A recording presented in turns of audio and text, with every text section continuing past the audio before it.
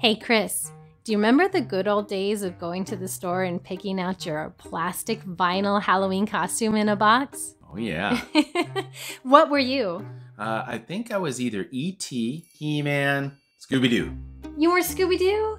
Probably Scrappy. Scrappy-Doo. I don't really think I did anything scary at that time with the little old plastic suits. Yeah. For me, I think it was a teddy bear costume, and it was only one time. My mom made most of my costumes, but I think when I was really little. And I don't have the mask, but I still have the plastic teddy bear. That's cool. Yeah. But I would be into the monsters now. Why are monsters cool? They got blood running down their face and everything. That's right. Creepy, crawly faces that make you jump out of your skin are still in style. In addition to my Halloween museum, we wanted to have a fun photo op that went with it.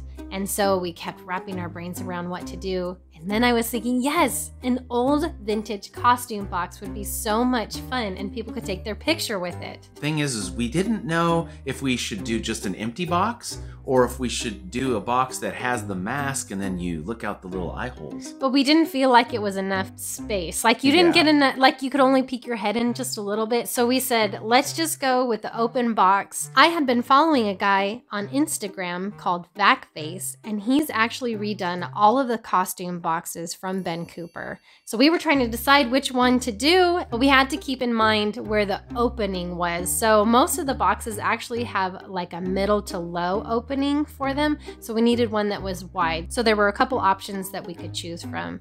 We ultimately went with classic monsters, because who doesn't love a classic monster? Plus it had lots of colors and it had all the faces of all the classic monsters. So the one that we chose is like, this is perfect. It's just so cool. Do you guys love it? So we asked Backface to create a file for us.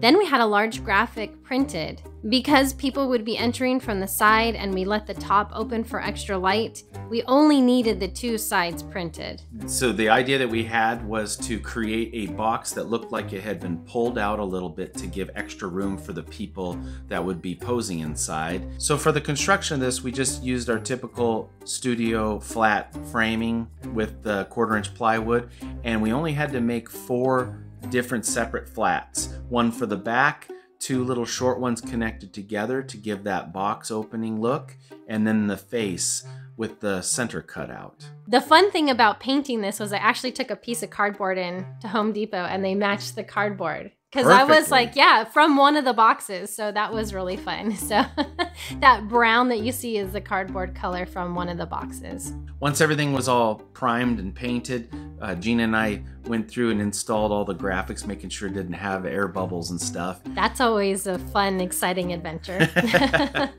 And what's funny though is the two of us were in such a hurry, we actually cut out the entire white center, because when they printed out the graphic, it was all solid white. When we stood back, we said, this looks a little bit different. And then when we looked back at the picture, we noticed that there's actually a white border around the thing. So Christopher, bless his heart, he went back in and that was challenging. It would have been so much easier to just cut it and leave it and then jigsaw it out, because that's what you did, right? Yeah, I just added a new sheet of plywood to the back and then cut out with a jigsaw, with an extra couple inches, and then we just painted the wood white. But it made a huge difference. Yeah. And as you can see there, you guys can see the difference. So it makes it pop a lot more.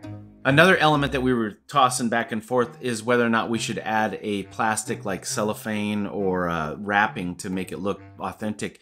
And we decided against it because we were afraid of like glare from flashes and cameras and, the lighting. And I love it so much. I just love the classic characters. I love the nostalgic of it. And now that we have it back in our possession, I'm actually thinking of turning it into a shelf. So how cool would it be to put all my monster collectibles behind that?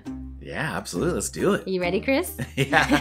Thank you guys so much for watching. I hope you guys enjoyed this. Maybe you guys will go make yourself a costume box. It makes a great photo op, that's for sure.